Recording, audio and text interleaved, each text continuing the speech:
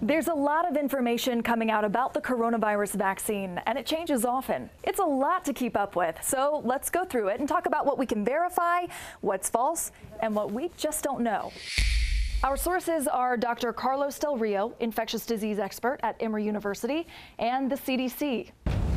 The first question comes from a viewer who asked, should you get your second dose from the same brand you received your first? The quick answer is yes, that's verified, with a little wiggle room for extreme circumstances. Here's Dr. Carlos Del Rio to explain. Ideally, you should get the second vaccine because of the timing issue of the same brand you got the first one. Having said that, CDC has said that in extraordinary circumstances, when they don't have one, you can get the other one.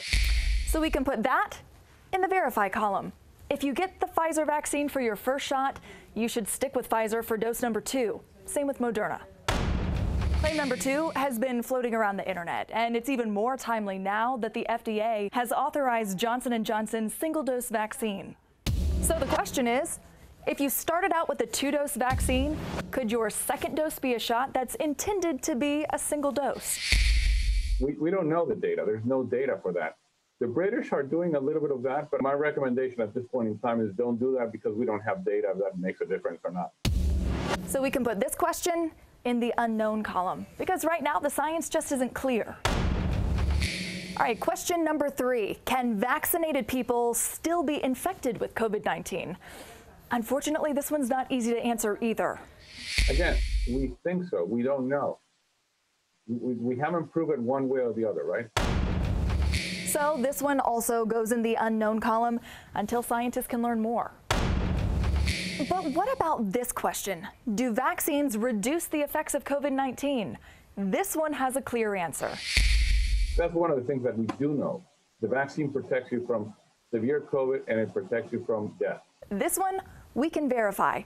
The vaccine definitely reduces the effects of the virus.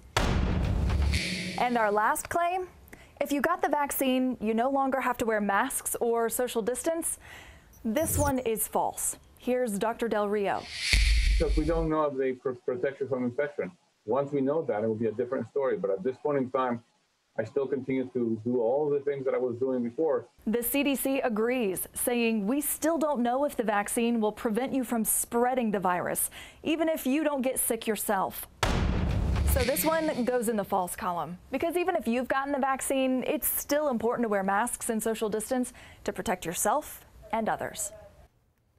Have you seen something that needs to be verified? Send us an email at verify@11alive.com.